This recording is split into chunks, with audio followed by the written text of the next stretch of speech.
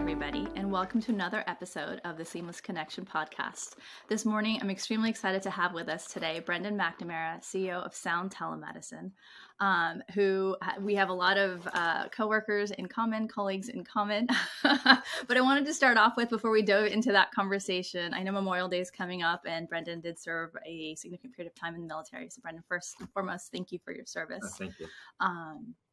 And I wanted to kick it off with just on the personal side, like telling the audience, if you could introduce yourself to the audience from your background, both educational and professional, and then maybe kick us into, you've had such a varied background of what brought you into healthcare. Yeah, happy to. So thank you so much for having me, Mina, and the opportunity to have this discussion.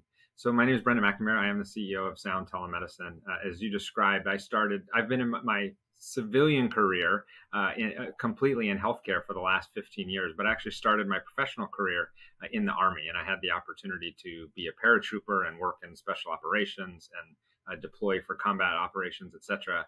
And then had this wonderful opportunity to go to business school. And as I reflected on, what fields that I wanted to work at from business school, I thought of what brought me joy and purpose in my Army career was really this opportunity to sort of serve something greater than yourself and believe that you had a cause. And I really found that encouraging about healthcare. And so I love the opportunity to think that trying to build new businesses and deliver value, but at the same time have that opportunity to impact people and really sort of work towards this sort of wonderful outcome, which is better healthcare for Americans. And I still kind of get choked up in those, patient stories or anecdotes that we get to start meetings with or start conferences with, where you really get to see the impact that you can have and that the innovative care delivery models, et cetera, can have. And so that has been sort of what brought me to healthcare after business school. And as you mentioned, I had sort of an interesting set of an interesting career path. And it has taken me sort of to all sides of the healthcare participants, all with the through line of organizations or entities making the transition from sort of fee-for-service models of care to value-based care. And I did that starting at a home health agency straight out of business school in Nashville, Tennessee, and helped run business development and M&A for this agency, and then working for a private equity portfolio company built for purpose that was trying to help health systems manage their post-acute spend more effectively, or their post-acute operations. Then got the chance to serve in a pharmaceutical services firm and see how pharma thinks about value and articulating the value of their therapeutics or their partnerships with clinical providers. And then got to go to the complete other side of the equation and work for what was Anthem and is now Elevance Health. And work for the second largest payer in the country. And as they thought about how do they manage spend for their membership and how do they push their provider partners more towards value. And then sort of all of that culminated in my role here at Sound Physicians, where Sound was a really interesting company. At one point was the largest participant in bundled payment for care in the entire country, had about 2.5 billion under spend, and knew that there had to be ways to expand their great model within the hospital setting outside the four walls of the hospital. And so they sort of launched this telemedicine business, which I've now led for the last 4 years, and we'll get a chance to talk about. But that really was about how could they take a value-based care model built on a hospitalist practice and leverage that same skills and capabilities into the post-acute market so that we could help improve outcomes and reduce cost.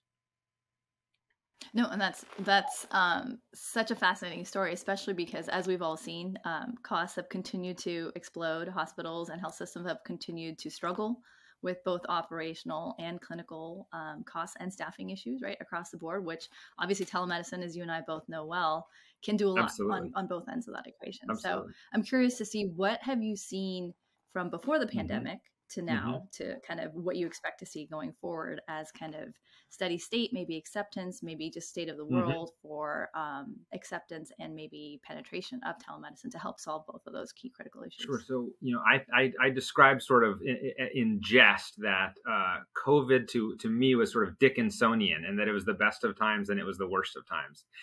It was the best of times in terms of, as you can certainly relate, it pushed the acceptance of telemedicine as a sort of viable and effective clinical model, probably forward by 10 to 15 years, right, of accelerating the adoption of this new technology and care model and all the different ways it could be utilized. And so that was an incredible tailwind. But at the same time, my sort of core customers and much of my business was skilled nursing facilities.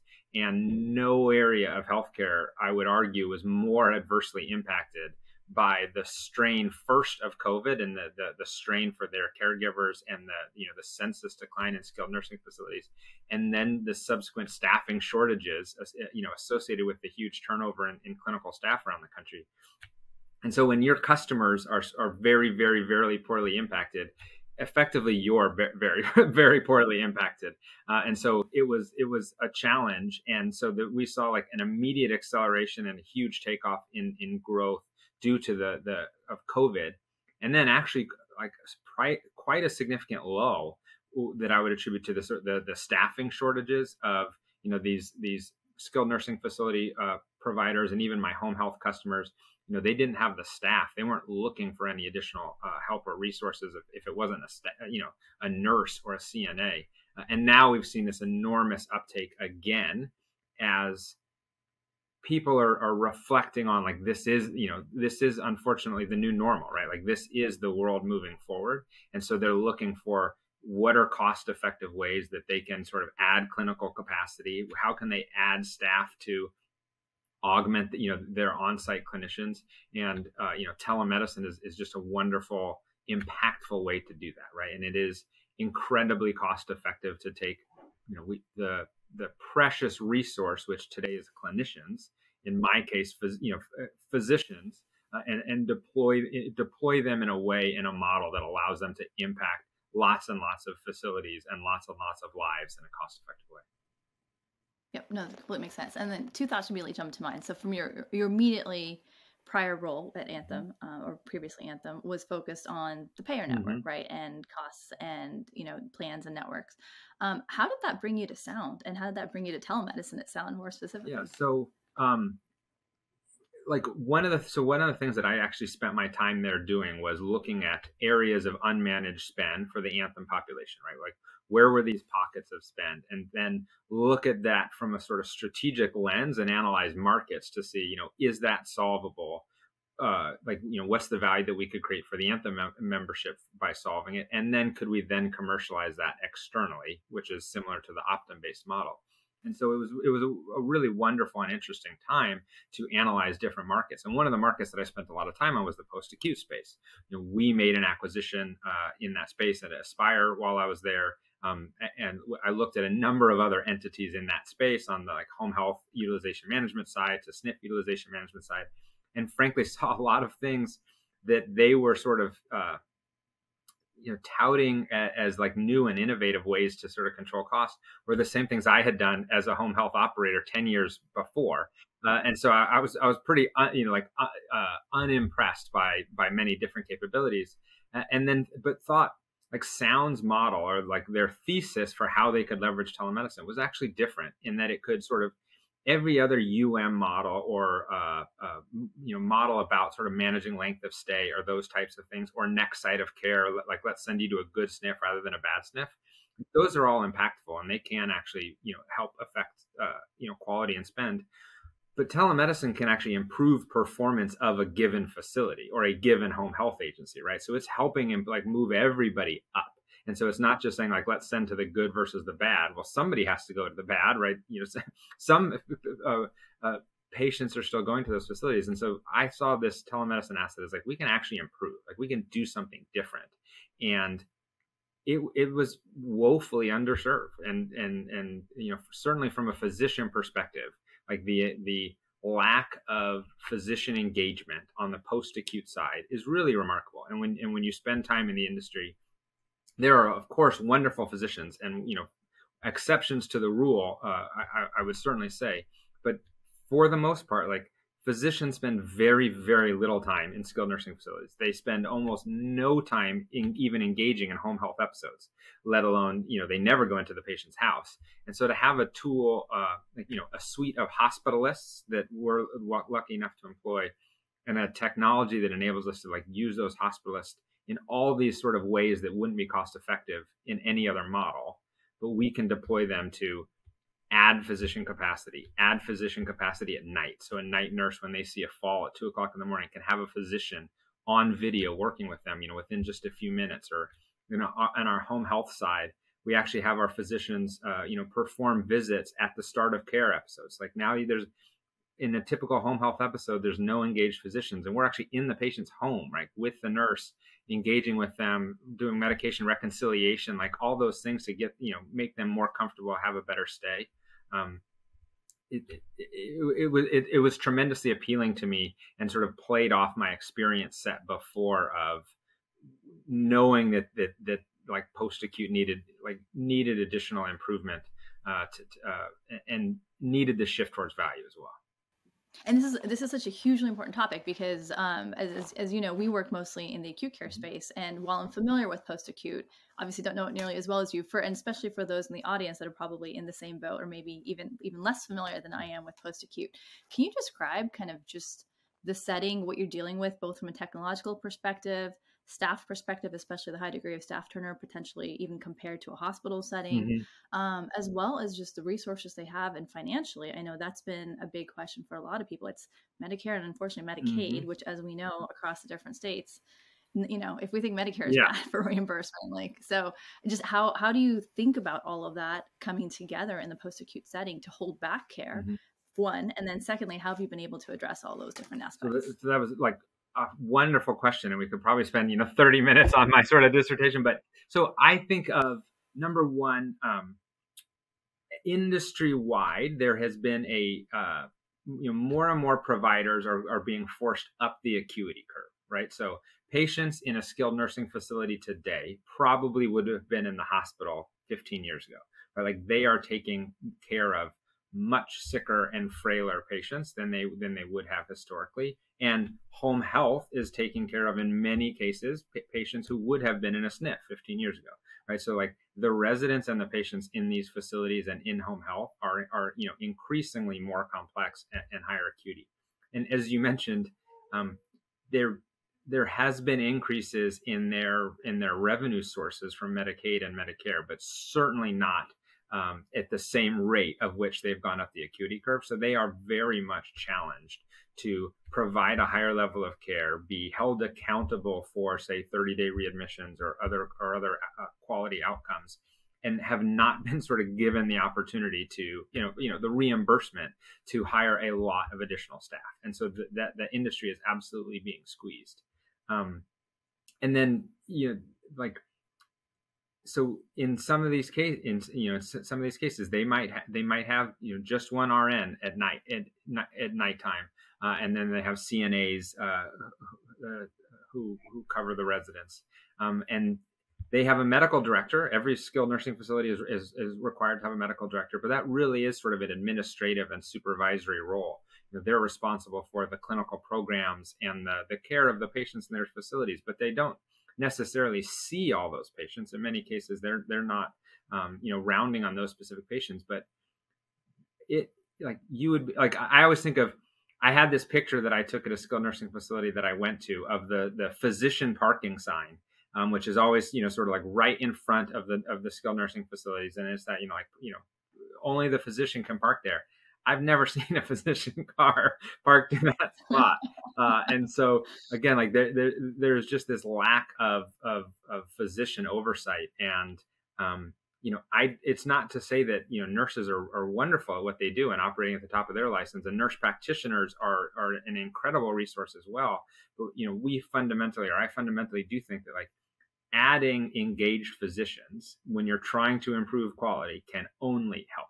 Right. And if you can do that in a cost effective way, it's really impactful. And some of the outcomes that we've seen in the industry is they're able to improve what historically was, in the middle of the night, again, a patient falls or they have a significant change in condition, that say the RN on site is going to wake up their physician, their medical director in the middle of the night. They're going to have a 30-second unsatisfying conversation for both involved, and they send them to the emergency room. And so that was the default that we were trying to help address, and use video, have physicians awake in front of their computer, like ready to help, and like provide the resource to these clinicians to help treat and manage patients.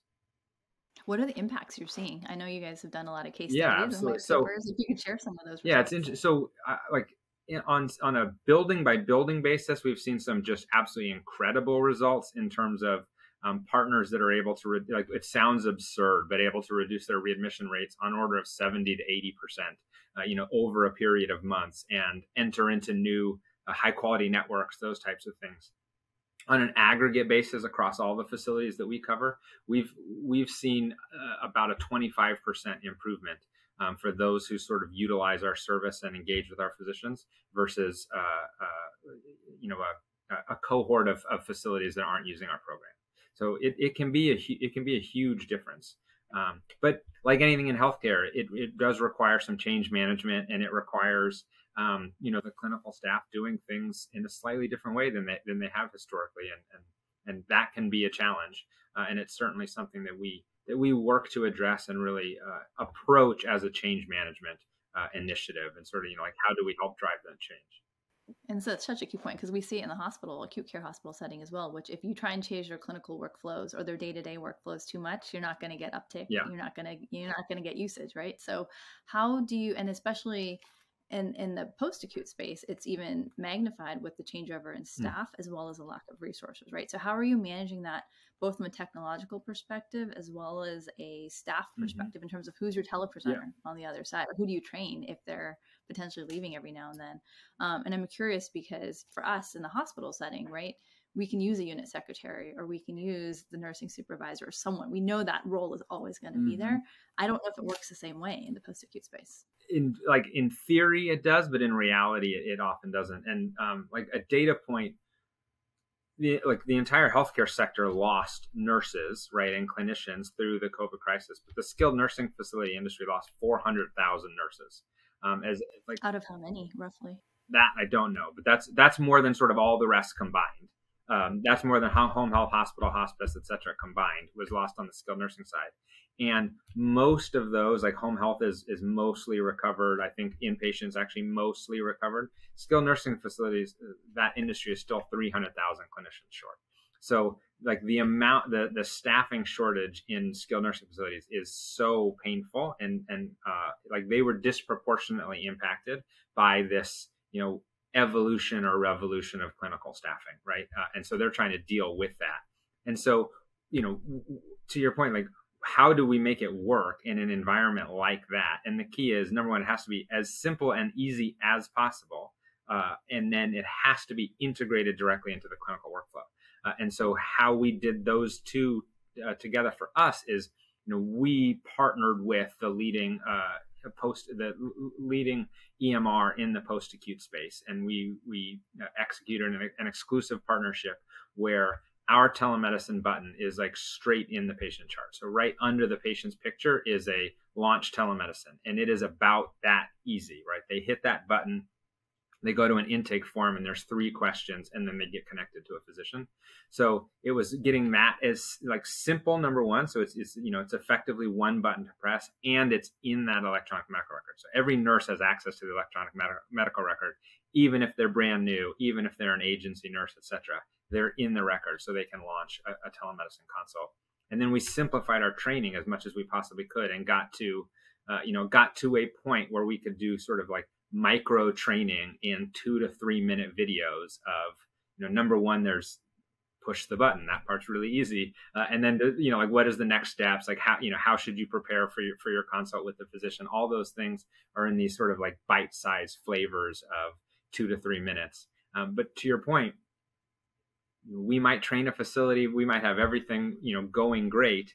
And then we start to see usage decline and follow up and realize, because they've turned over, a significant contributor of their nursing staff, or the DON has turned over, or the administrator in these facilities have turned over. So that's, we think of, we're constantly having to implement and sort of retrain and reintroduce our program, because realistically, even if we did that every quarter, there would be somebody new on the other side every time. No, That completely makes sense. And how, I mean, at this point, would you, for sound telemedicine broadly, is it, if you had to give like a percent split of post-acute versus acute care, is it the majority For sound, is it's about post-acute? 50-50 for sound telemedicine. Okay. Still, acute is 50% and post-acute is 50%, but that's will be dwarfed by post-acute. So I support about 30 of our customer hospitals, and in via either telenocturnus or cross coverage models on the inpatient side, and but that's relatively flat, like relatively stable. Where it's not a high growth engine versus the post acute side, we're growing in the 10 to 20% a month. That's amazing. And that clearly shows the depth and scope of need. And is this something that where you are, again, understanding the push-pull relationship of on-site clinical teams and being integrated and having them think of you as part of their team versus dropping in when they call you? Because it sounds like they could do it either way. Are you rounding every day, building relationships with the on-site teams, or are you just coming in when they need you, like you mentioned, if someone falls? Yeah, Or it's probably a there's combination of both, to be honest. mm-hmm. Where we can more tightly partner and have that opportunity for this sort of proactive collaboration, I think that is significantly more effective. But in many cases, it's just that sort of on-call support. But we do, we send our progress notes and our physician notes directly into the electronic medical record. We summarize all of our encounters and share that with the SNF clinical and administrative staff on a daily basis. So there is sort of touch points.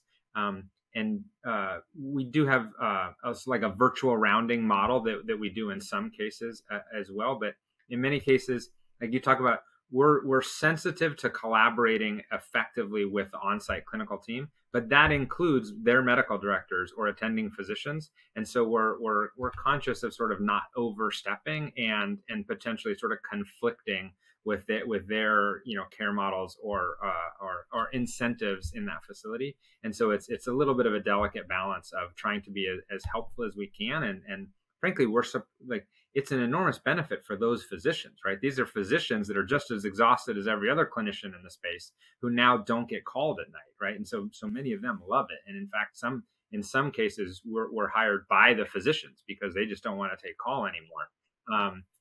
But it's a delicate balance, and physicians are in many cases, and rightfully, protective of their patients and want to make sure that they're getting high quality. I think that's where it pays off that sound, we're a physician practice, right? I'm not a Silicon Valley tech company who thought they could, address this. Like we're a physician practice that's been in business for 23 years. Like we have quality and outcomes across, all of our states. We can show that we're trying to partner and be good clinical partners to these physicians. No, and that makes a lot of sense. And in terms of thinking about something you mentioned earlier, and also you reflected on now, is there's incentives, right? Setting it up to be the proper incentives. And you'd mentioned earlier fee-for-service models versus value-based models, right? Risk-based models. Have post-acute space facilities taken up value-based care or bundled payments in that regard? Or are you still charging more on a fee-for-service basis and looking at it that way? Yeah, so it's honestly a little bit of a hybrid. So we do have fee-for-service components of our business for sure. But number one, where we create real value is for those risk-bearing entities that are avoiding a $13,000 to $15,000 hospital admission, right? Like that's real dollars and real value to those entities. And so Sound and my business in a number of instances has partnered with risk-bearing entities to help them improve their clinical and financial outcomes and participate in that value creation. And then we have a number of sort of initiatives that we also do to help the skilled nursing facilities make that transition. And I'm actually at a long-term care conference today, and was just presenting about that earlier today. And one of the things is Sound has launched an accountable care organization specifically for patients that are long-term care residents who live in nursing homes. And so this is a traditionally very high cost. These are frail elderly who live in nursing homes and honestly unmanaged because they're Medicare fee for service. And like nobody is kind of paying attention to their overall cost.